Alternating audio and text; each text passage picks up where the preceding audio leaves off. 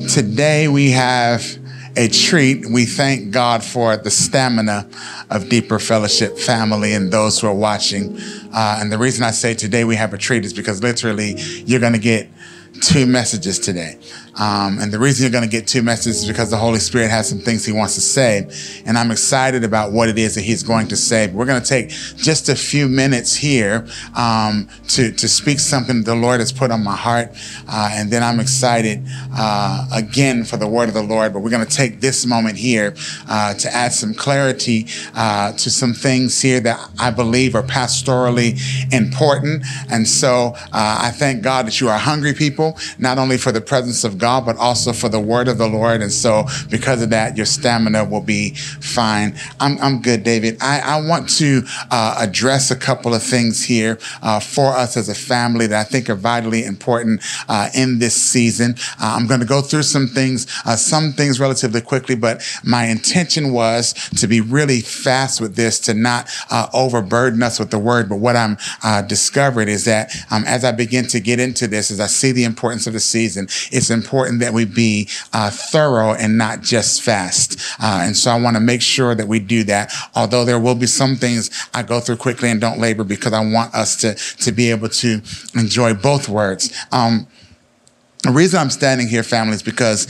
I self-evaluate all of the messages that I preach every time I preach, as well as valuing the feedback of our leaders and trusted friends. And so that's a part of my process. I think all of us here who preach, that's a part of our process. We want to ultimately please the Lord. At the same time, we ask the Lord, we want to make sure that he's pleased. As you hear me even pray, I always pray and ask that I please him. And so ultimately, that's the goal. And in part of that, and so doing in a system of accountability, what I also do, in addition to asking the Lord, in addition to self-evaluation, I also talk to the elders as well as valuing the feedback of friends. I have one friend every single Sunday on the way home, I call and I say, what did you get? Because ultimately, all of these things are good and necessary and right for us to do. During my quiet time this week in evaluating what I said last week, I felt the need to add clarity to a particular point that I brought out last week. I want to kind of remind us a little bit of what we talked about last week, just by reading a particular scripture in the message. In James chapter 5, verse 19 and 20, we read this particular verse. My dear friends, if you know people who have wandered off from God's truth, don't write them off. Go after them. Get them back, and you will have rescued precious lives from destruction and prevented an epidemic of wandering away from God.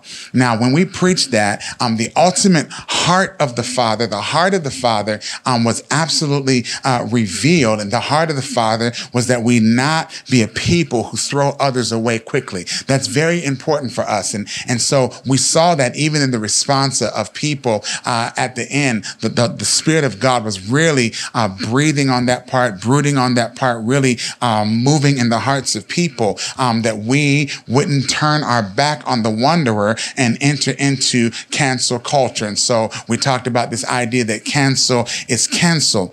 At the same time, I mentioned some things about, briefly about false prophets and things of that nature. And in so doing, this is the part that I want to lean in on and make sure that we have some clarity, because ultimately there were two thrusts or two streams that were flowing within the same message. And we leaned more into the heart of the Father as it relates to going after the wanderer. But I did touch just briefly on the nature of prophecy and false prophets.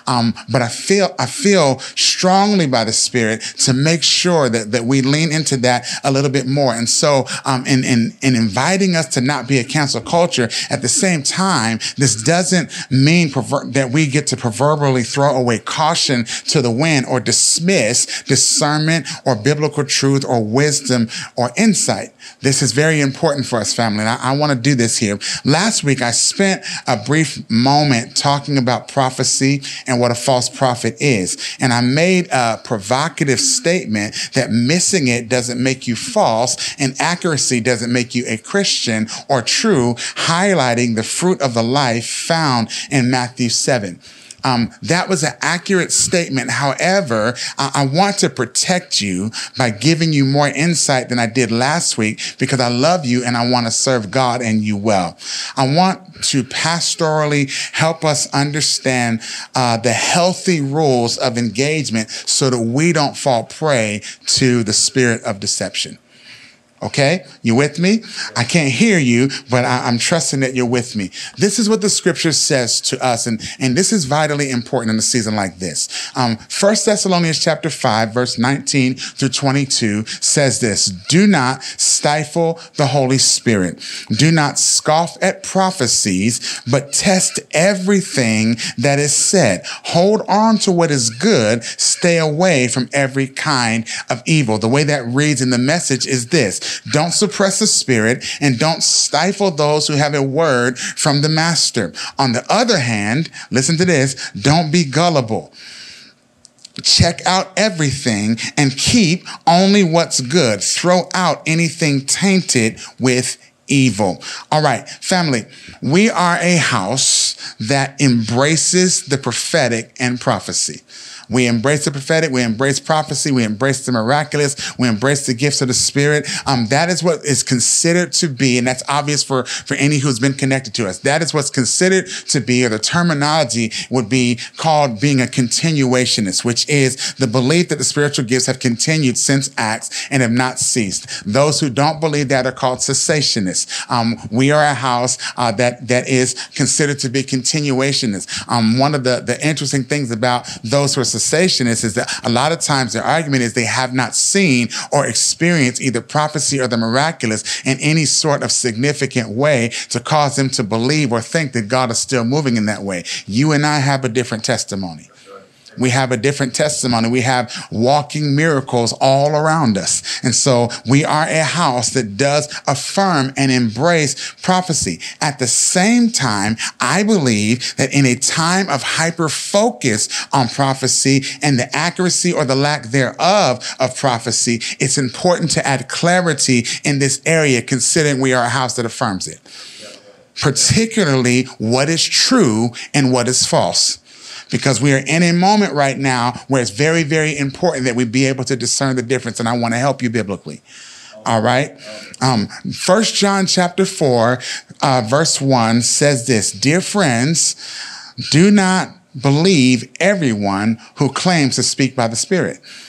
You must test them to see if the spirit they have comes from God, for there are many false prophets in the world. Now, family, listen to me. I know that the scripture might be up. They'll put the camera back on me in a second. I need you to hear me in this. Error is a spirit, not a mistake. I need you to hear that again.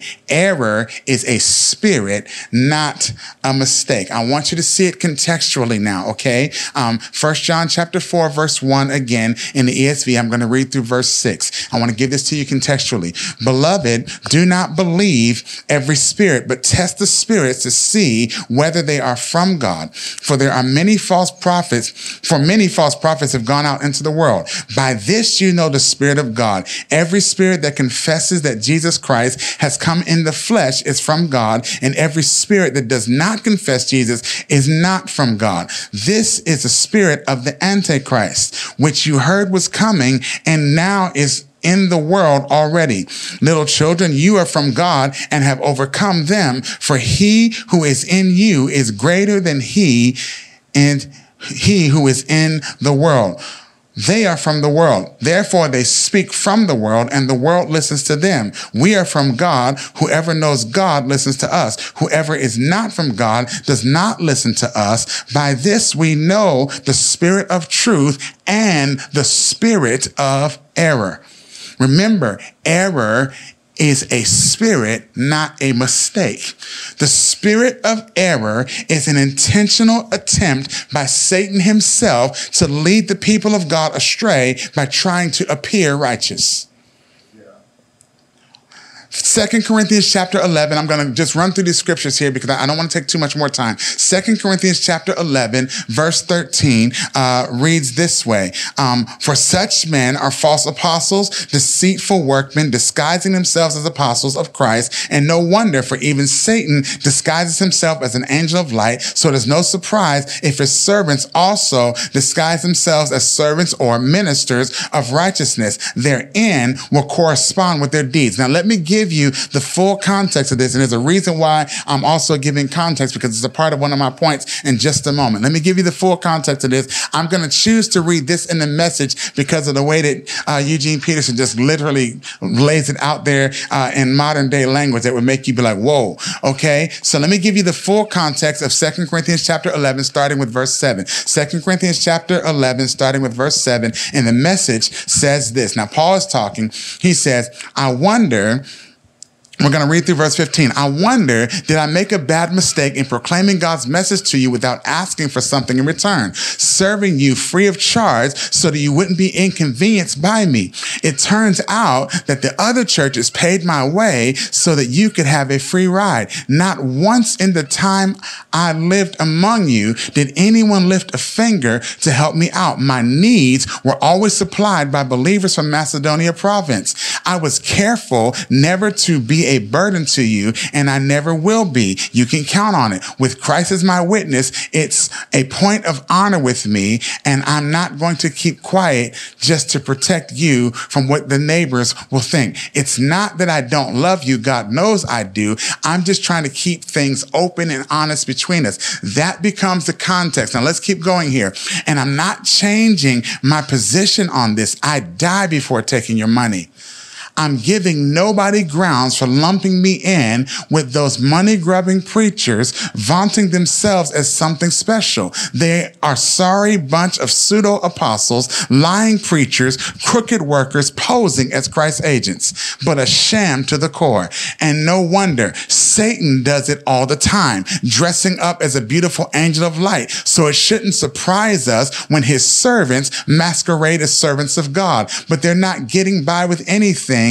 They'll pay for it in the end. Are you seeing this? As your pastor, hear me, as your pastor, I want to help you not fall prey to deception by giving you what I'm calling some of the rules of engagement for you to listen to, especially in prophetic circles. This can also be used to discern who to listen to in teaching the word in general and help you identify both false prophets and false teachers.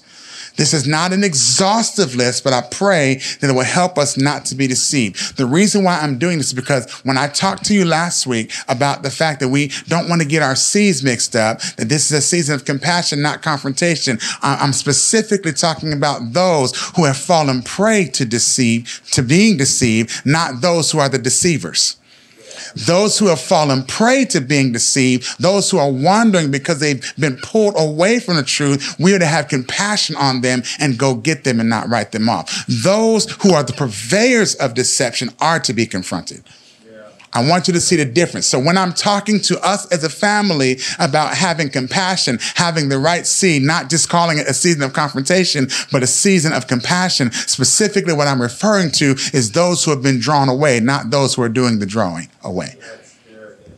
It's very important for us to understand. So let me give you quickly what I call 5 rules of engagement. This is going to help us because we're not naive, family. We know that as soon as you get off of this stream, you're going to be flipping to your favorite pastors all over the place on the internet. And some of you are drawing from sources that are wonderful, and some of you are drawing from sources that I would not encourage you to draw from. So I at least want to help you without calling out names.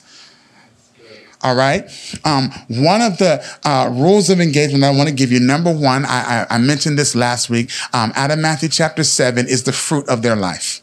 The fruit of their life. This was the one area that we leaned in on as it relates to false prophets. We talked about the fruit of their life. So let's go through this quickly. Number one, the fruit of their life. So this is kind of the rules of engagement. Can you see the fruit of their life? Matthew chapter 7, verse 15 says this: beware of false prophets who come disguised as harmless sheep, but are really vicious wolves. You can identify them by their fruit. That is, by the way they act. Can you pick grapes from thorn bushes or figs from thistles? A good tree produces good fruit, and a bad tree produces bad fruit. A good tree can't produce bad fruit, and a bad tree can't produce good fruit. So every tree that does not produce good fruit is chopped down and thrown into the fire. Yes, just as you can identify a tree by its fruit, so you can identify people by their actions. Family, hear me. Do not ignore the actions of people. Do not overlook the lifestyle of people. If the lifestyle is incongruent, do not listen. Now, probably some of your favorite people you're like, oh, but hear me. One of the rules of engagement is to examine the fruit. This is important. I wrote some of these things down so that I wouldn't start going too long. Number two. There's a whole lot more I could have said right there, but I'm going to just stop. Number two, here is one of the signs that you may be listening to a false prophet or a false teacher. Are you ready? Are they constantly missing it? Are they constantly missing it? Remember, I said error is not a mistake, it's a spirit. Are they constantly missing it? This is very important for us, family, because constantly missing it may be an indication that someone has not heard from the Lord. We see this quite some time. I want to turn our attention to a couple of passages in Jeremiah. Starting with Jeremiah chapter 14, verse 14. Let's read through this pretty quickly here. Then the Lord said, these prophets are telling lies in my name. I did not send them or tell them to speak. I did not give them any messages. They prophesy visions and revelations they have never seen or heard. They speak foolishness made up in their own lying hearts. Therefore, this is what the Lord says. I will punish these lying prophets, for they have spoken in my name, even though I never sent them. They say no war or famine will come, but they themselves will die by war and famine. Pretty serious stuff. Let's look at Jeremiah chapter 23. The scripture speaks for itself here, but I'm going to give some context to it. Jeremiah chapter 23, starting with verse 16. Jeremiah chapter 23, starting with verse 16. I'll read through 16 through 18. This is what the Lord of heaven's army says to his people. Do not listen to these prophets when they prophesy to you, filling you with futile hopes. They are making up everything they say. They do not speak for the Lord. They keep saying to those who despise my word, don't worry, the Lord says you will have peace. And those who stubbornly follow their own desires, they say, no harm will come your way. Have any of these prophets been in the Lord's presence or stood in the council to hear what he is really saying? Has one of them cared enough to listen? Jump down to verse 21. I have not sent these prophets, yet they run around claiming to speak for me. I have given them no message, yet they go on prophesying. If they had stood before me or stood in my counsel and listened to me, they would have spoken my words, and they would have turned my people from their evil deeds. Jump down to verse 25 really quickly here. Verse 25. I have heard these prophets say, listen to the dream I had from God last night. And then they proceed to tell lies in my name. How long will this go on? If they are prophets of deceit, inventing everything they say. By telling these false dreams, they are trying to get my people to forget me, just as their ancestors did by worshiping the idols of Baal. Let these false prophets tell their dreams, but let my true messengers faithfully proclaim my every word. There is a difference between straw and grain. Does not my word burn like fire, says the Lord? Is it not like a mighty hammer that smashes the rock to pieces? Therefore, says the Lord, I am against these prophets who steal messages from each other and claim they are from me. I am against these smooth-tongued prophets who say this prophecy is from the Lord. I am against these false prophets. Their imaginary dreams are flagrant lies that lead my people into sin. I did not send or appoint them. They have no message at all for my people. I, the Lord, have spoken. If people are constantly missing it, perhaps you should not be drinking from that well. Deuteronomy chapter 18, verse 20 reads this way in the ESV. It says, and I'm going to give you context in just a moment. But the prophet who presumes to speak a word in my name that I have not commanded him to speak, or who speaks in the name of other gods, that same prophet shall die. Now, guys, a lot of people should be pretty happy that we don't live under that system, because there'd be a whole lot of carnage.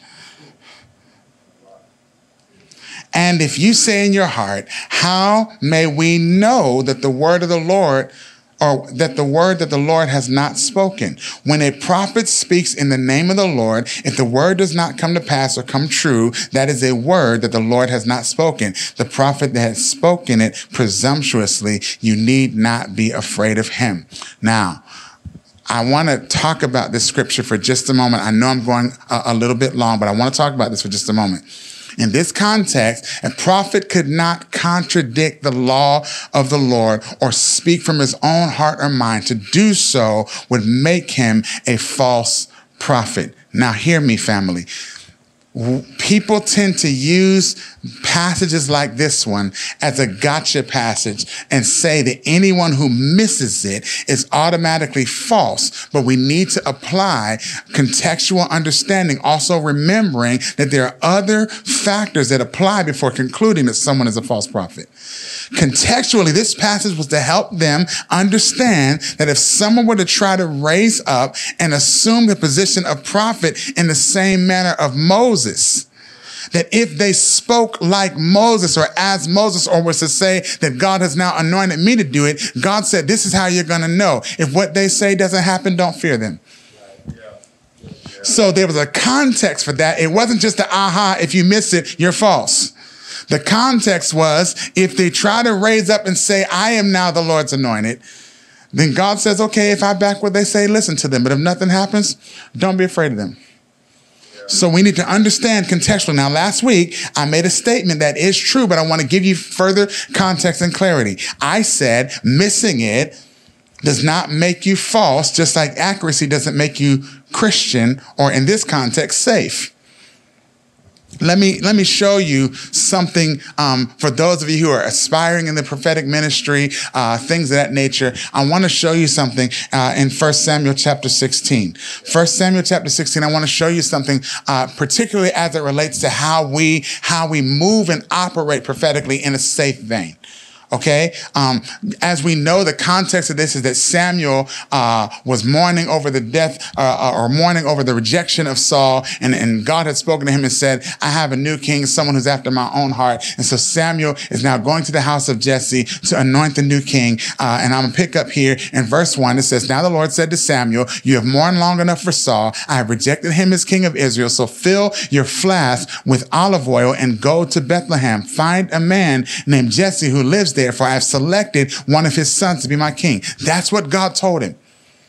God said, I've selected one of his sons to be my king. Verse 6, when they arrived, Samuel took one look at Eliab and thought, surely this is the Lord's anointed. But the Lord said to Samuel, don't judge by his appearance or height, for I have rejected him. For the Lord does not see the things the way you see them. People judge by outward appearance, but the Lord looks at the heart. Now, I want you to see this, family. The scripture speaks glowingly and amazingly about Samuel and the nature of his prophetic office, both as a last judge and the prophet who then takes the nation through a transition of systems. So the Bible speaks glowingly about Samuel, whose life was set apart with a lifelong Nazirite vow to the Lord. And the scripture even says that none of his words fell to the ground. But I need you to hear what happens. God speaks to Samuel and says the next king is going to be at Jesse's house among his sons. When Samuel arrives, the prophet, the seer, looks at the first son and thinks, surely this is the Lord's anointed. But that's not who God was speaking to, which is to say that it's possible for us to miss it even when we've heard from God. But I need you to see what happened with Samuel, because I want to mature even those of you who are in the prophetic ministry, because I believe that this is one of the things that happened in this last season, which has caused a lot of confusion. Samuel thought to himself, but he did not say the first thing he thought. He did not say the first thing he thought. The first thing he thought was Eliab must be the one. But he waited for God to speak before he spoke. Samuel didn't say, Eliab, you're the king. The Bible says that he took one look at Eliab and thought, surely this is the Lord's anointed. He didn't say the first thing he thought. He didn't speak before allowing the Lord to give him clarity from his thoughts. There are so many times, family, where we are hearing from the prophetic community. I was sensing, I thought, I dreamed, and immediately they speak without allowing the Lord to process that thought. And this may be one of the reasons why we're seeing such confusion right now. Perhaps you did hear from God, but maybe you didn't wait long enough. You don't just say the first thing you think. You wait until God speaks to you. Understand that if Samuel had poured out the flask and anointed Eliab, Eliab would have been king. But God had chosen David. Acts chapter 16. Remember, we said missing it doesn't make you false, just like accuracy doesn't make you true. Acts chapter 16. Acts chapter 16, we see a girl who is seemingly speaking accurately, but the accuracy doesn't mean it was inspired by the Spirit. In Acts chapter 16, verse 16, this is what the Bible says. One day, as we were going down to the place of prayer, we met a slave girl who had a spirit that enabled her to tell the future. We know that, and the ESV and the others will tell you what that spirit is. It's a spirit of divination. We're going to talk about it in just a moment. She earned a lot of money for her masters by telling fortunes. She followed Paul and the rest of us, shouting, "These men are servants of the Most High God, and they have come to tell you how to be saved."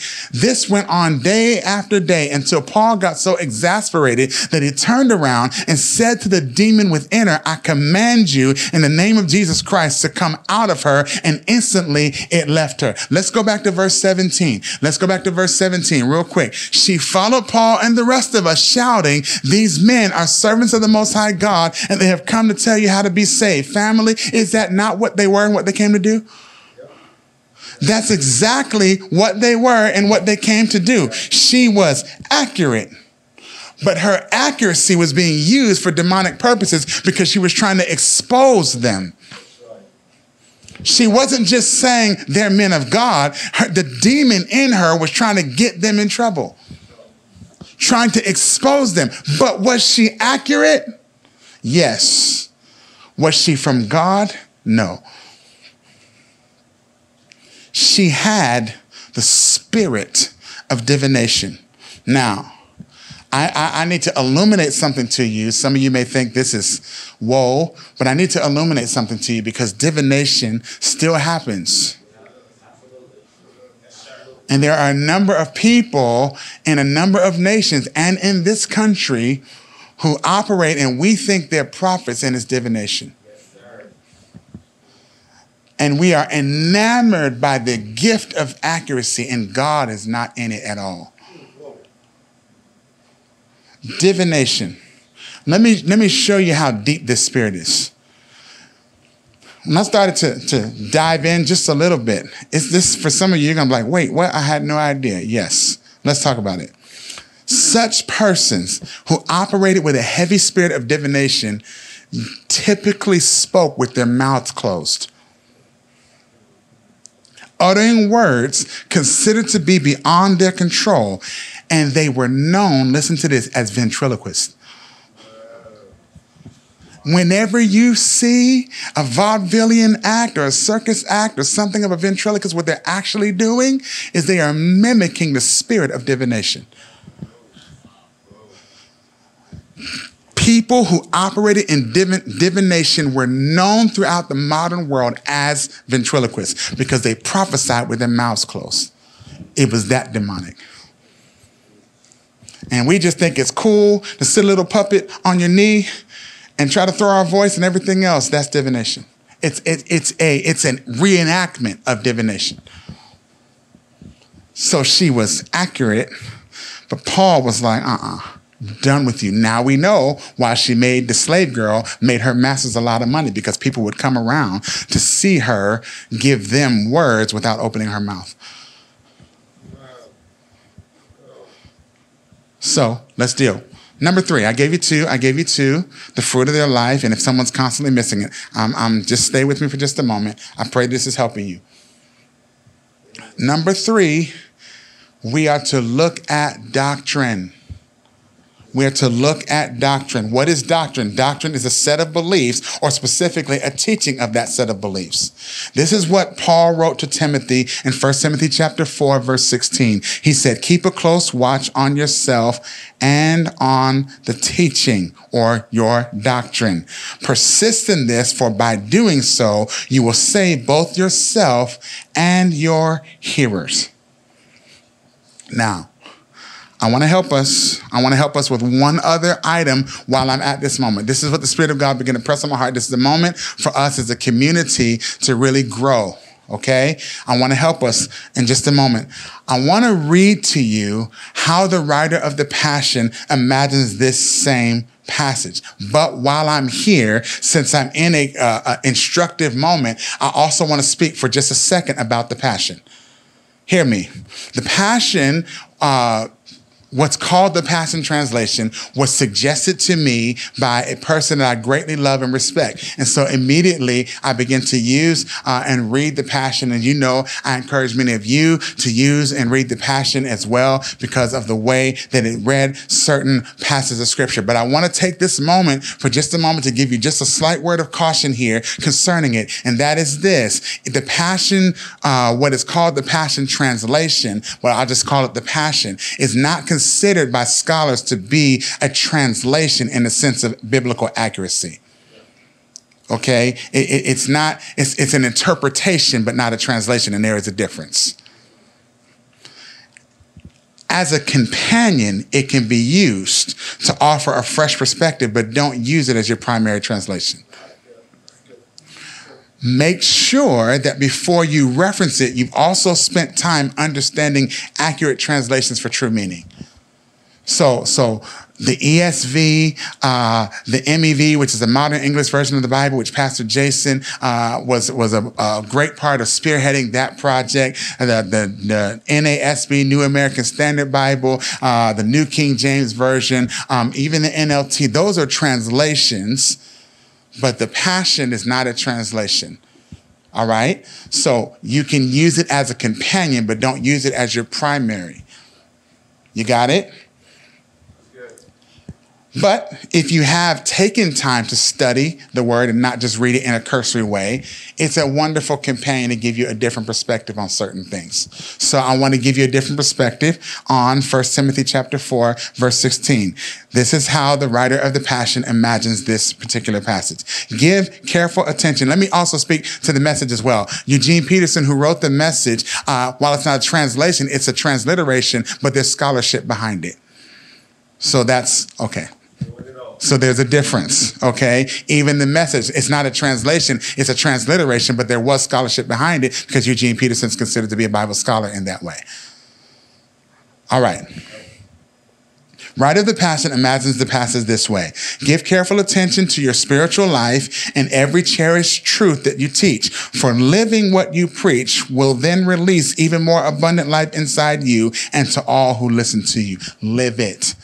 So, if point number 1 was the fruit of their life, some of you may not necessarily be close enough or in proximity or know enough about the individual that you're listening to know the fruit of their life. You don't know how they act because you only see them on TV. You only see them at a conference. You only see what they post on Instagram. So therefore, you don't necessarily know the fruit of their life. If you don't know the fruit of their life, then watch their doctrine.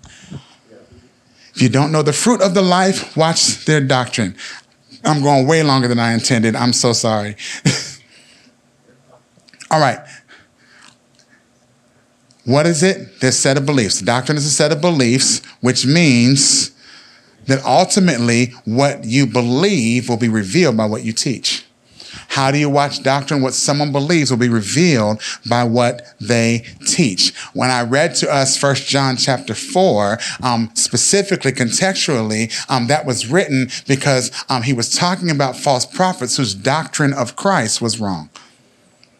They were denying that people were denying that Christ came in a real body. And as a result, he called them the Antichrist. They were dabbling in or promoting the forerunner to Gnosticism, something called Docetism, which taught that the flesh is evil and the spirit is good, and therefore Christ's spirit could only have taken on flesh for a certain time, if at all. And so they didn't actually believe that Christ was actually in a physical body, so they didn't believe in the incarnation of Christ, and that's what they were teaching, and he called them false prophets or Antichrist.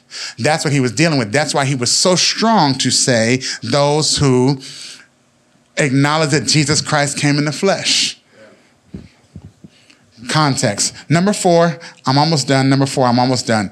Can it be confirmed by Scripture?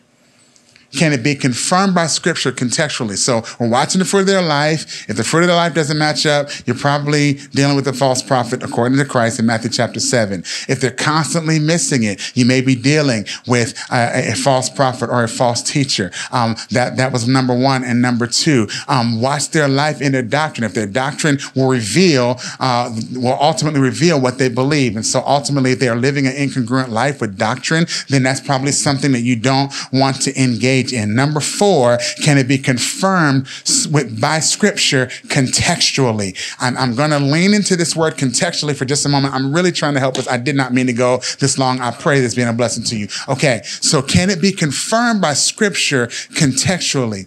When you seek to study Scripture and not just read it, you'll probably run into 2 terms, hermeneutics and exegesis. Those are probably the 2 terms that you run into when you're trying to study Scripture and not just topically read it.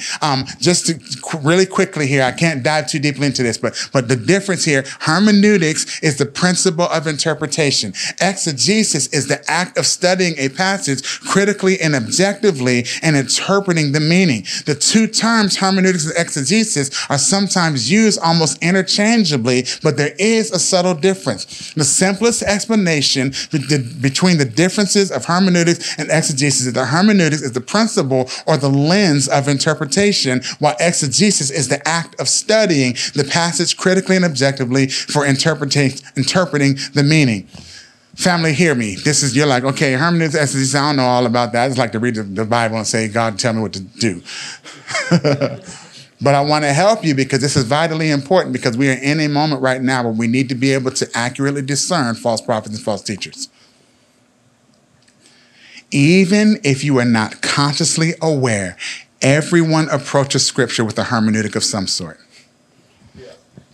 But a principle of interpretation. The goal of hermeneutics is not to look at the Bible with a subjective or tainted lens, as a person might do when they approach the Bible on their own, but to try to discern what the intended meaning of the passage is, whether for the readers at that time or written for us today. There are 3 types of hermeneutics that most people use. I won't go into them now: literal, moral, or allegorical, which is the combination of literal and moral. We can deal with that at another time. Pastor Matt and Pastor Jason can probably do a wonderful exposition on everything I just said. This is how you apply it. Assume that the Scripture says what it means. Remember, we're talking about, can what someone says be proven in Scripture contextually? This is very important. I could have made this point number 1, okay? Assume that the Scripture says what it means. What was the historical context, meaning who wrote it, who were they writing to, if anyone, why, what was the cultural context, and what was going on at that time? Interpret the passage within the context of the Bible itself. These are some of the ways that we begin to, I know that, if you're new to this, you're probably not thinking all of this when you're hearing somebody preach, but the more you study the Scripture, when you hear stuff, it's going through all of those lenses in a subconscious way very rapidly. Okay, that's one of the, when we study the Scripture, when someone says something, they don't just say it in isolation. When you begin to train your mind to see the Scripture properly, it runs through all of those lenses very quickly, within seconds. So what I'm saying may seem like, well, how do I do all that? Listen, train yourself to study the Scripture, and then when you hear somebody else preaching, immediately, that's how your spirit man will know, It's not just a sense, it's how we've trained ourselves. As the Scripture says, train yourself to be godly. Pastor Caleb's always helping me preach. I love it.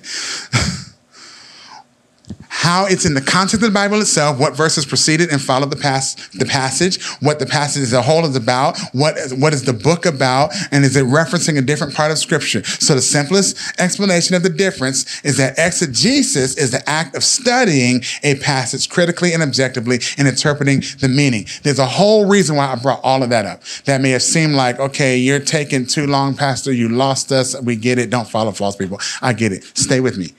There's a reason why I said what I said about that.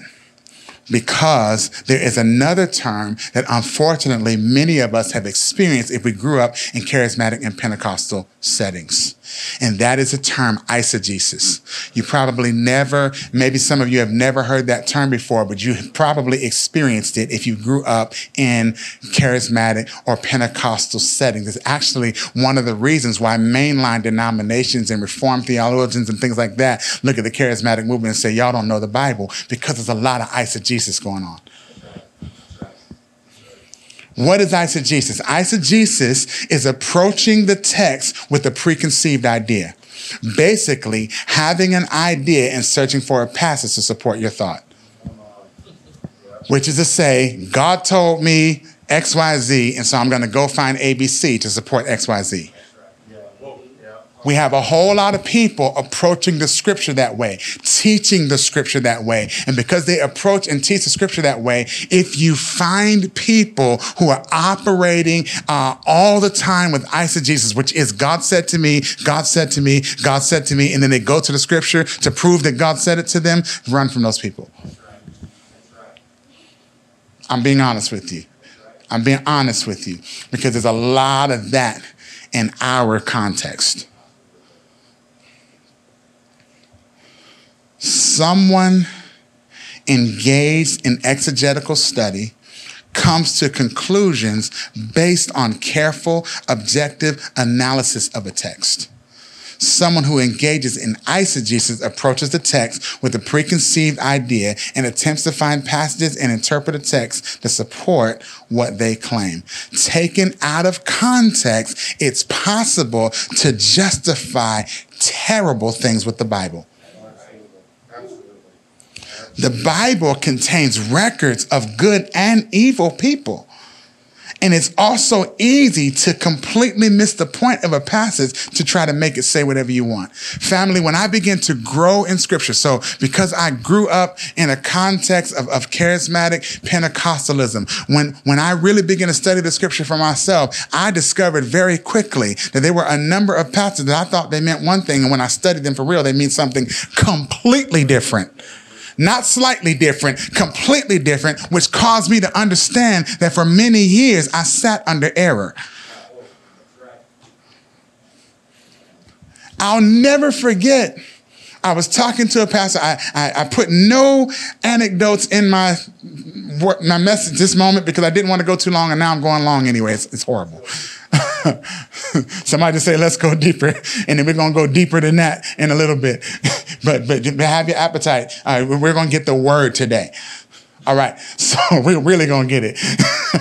I never forget, I study and I study and I study and I study because I don't want to get things wrong, and I don't want to teach you wrong, and I don't want to lead you wrong. And all of us who preach the word to you deeper, we feel the weight of the word, and we don't want to say something that's off or wrong or whatever. And so we study. Now, I'm a better communicator than I was years ago. I recognize my own growth. I look back at some of the messages I preached to you early on, and I'm just like, whoa, thank God for grace and everything else, because I understood I didn't have the lens that I have now. One of the reasons why I'm so grateful for the original 15 is because they stayed through my growth.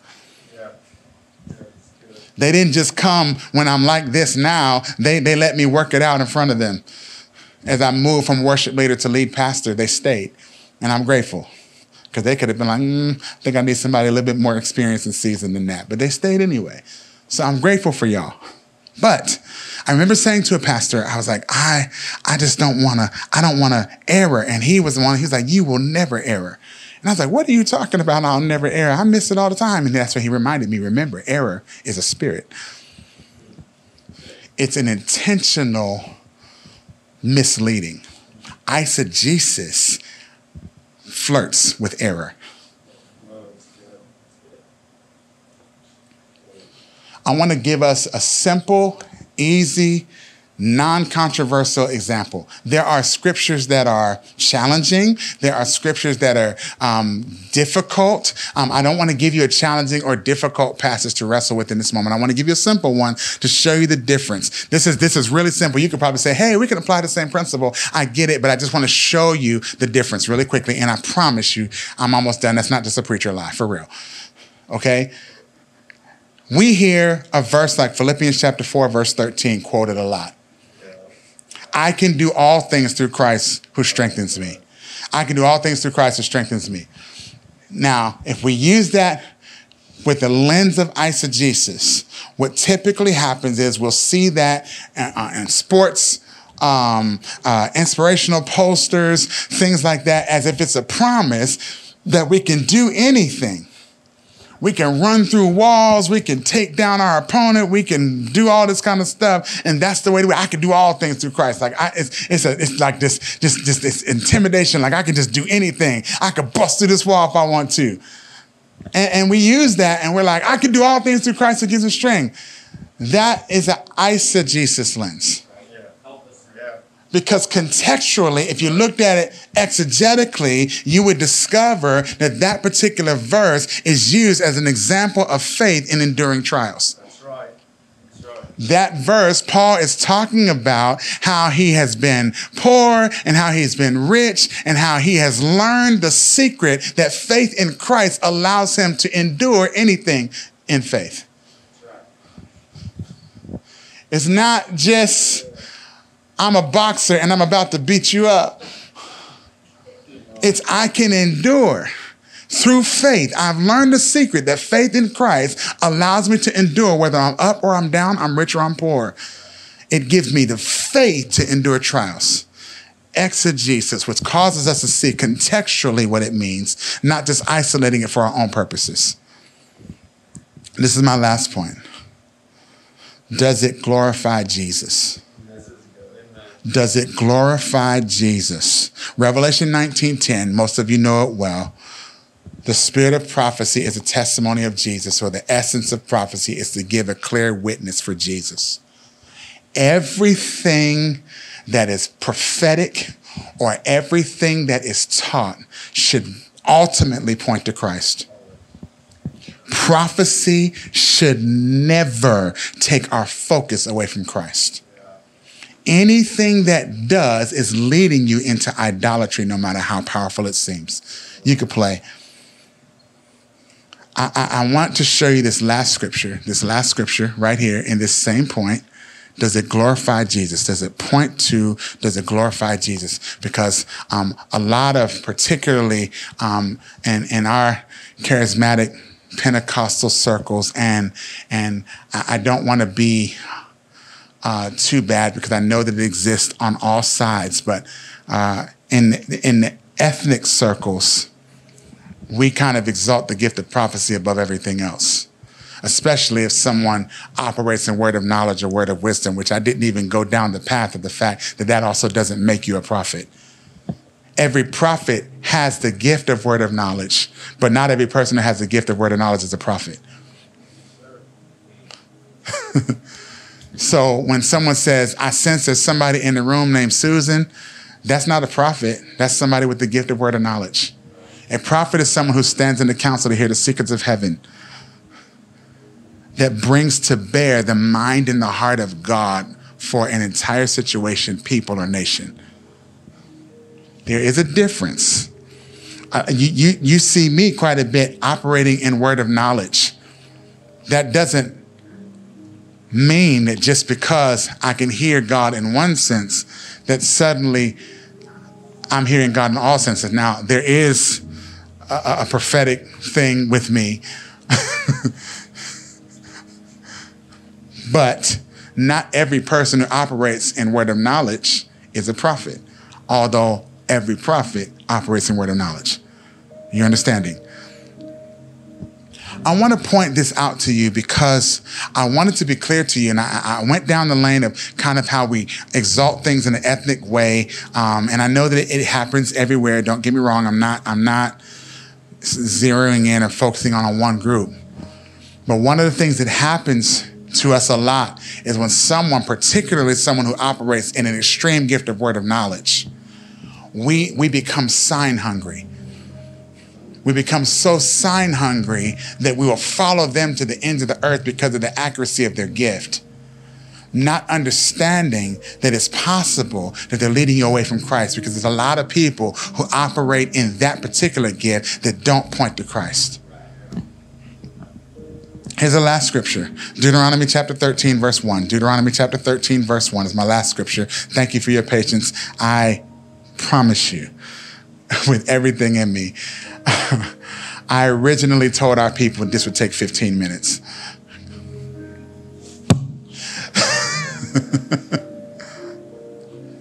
Suppose there are prophets among you, or those who dream dreams about the future, and they promise you signs or miracles, and the predicted signs or miracles occur.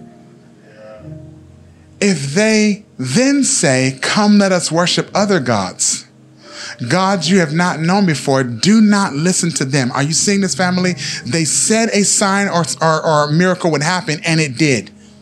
But then, now that they have your attention, they're saying, "Come, let us serve other gods." Now, you may say, "No one has asked me to go serve Baal. How about this? Come, let us serve Mammon. Come, let us serve prosperity." Now that you've seen my gift, sow into it. Now that you've seen how I operate, send me your money. Send me your prayer requests. That's another God.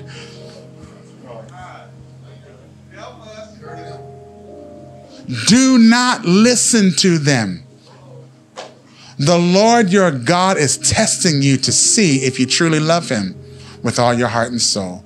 Serve only the Lord your God and fear him alone. Obey his commands, listen to his voice, and cling to him. The false prophets or visionaries who try to lead you astray must be put to death. Again, thank God. Or perhaps, if I were to take a modern day lens to this, put to death in your mind. I'm not following them. I'm not listening to them. For they encourage rebellion against the Lord your God, who redeemed you from slavery and brought you out of the land of Egypt. Since they try to lead you astray from the way the Lord your God commanded you to live, you must put them to death. In this way, you will purge the evil from among you. Just because the gift works does not mean you should follow them if they don't point you to Christ. Does it glorify God? I hope you got those 5 points. I'm finished. And I hope that you're hungry enough to hear more word. Because I needed us in a moment of hypersensitivity and a lot of talk about what's true and false for us to understand, number one, what's true and false, and then who we should be listening to and not listening to. If you're not putting them through these lenses, you are open to the spirit of deception. So remember, the wanderer that the Spirit of God broke our hearts for last week, caused us to repent for cancel culture, is those who have been drawn away into deception. Have compassion for them. For those who are the purveyors of deception, that's not the wanderer. You understand? We're not to go after the purveyor of deception. We are to confront them. But for those who've been drawn away, we are to have compassion. This is why it's important that we don't cancel everybody. But I also want to help us understand as a family how we are to operate moving forward. Father, I pray that you would take these words of mine. While I know it's not completely exhaustive, I know it's what you gave to me to give to our people in a pastoral moment. I pray that they receive these words, they apply these words, and that you protect them from the spirit of deception that's in the land. In Jesus' name, amen.